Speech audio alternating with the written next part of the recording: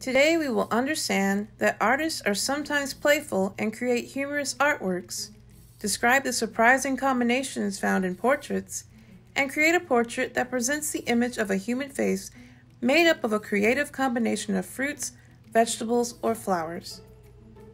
Materials: 9 by 12 inch paper, pencils, crayons, plant and seed reference images.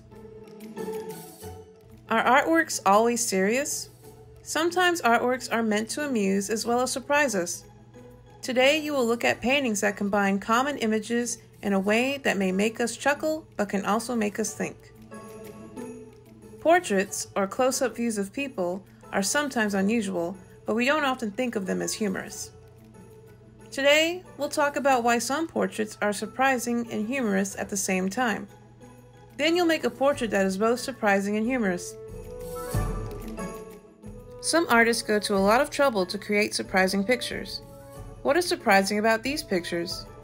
Giuseppe Arcimboldo, the artist who made these paintings, lived more than 400 years ago.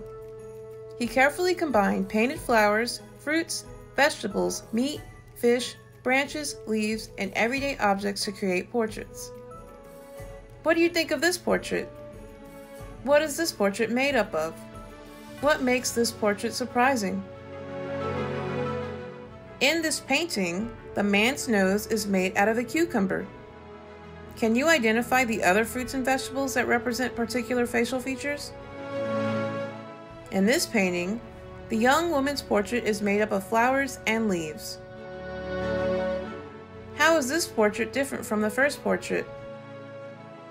The first portrait is called Summer, and this portrait is called Spring. These two portraits are part of a series of portraits of the 4 seasons. Autumn is made up of autumn fruits, winter is made up of branches and leaves. Each portrait in the series is a profile, or a picture of something seen from the side view. If you look at this painting upside down, you will see how the artist turned a portrait of a gardener with mushrooms for lips into a surprising picture.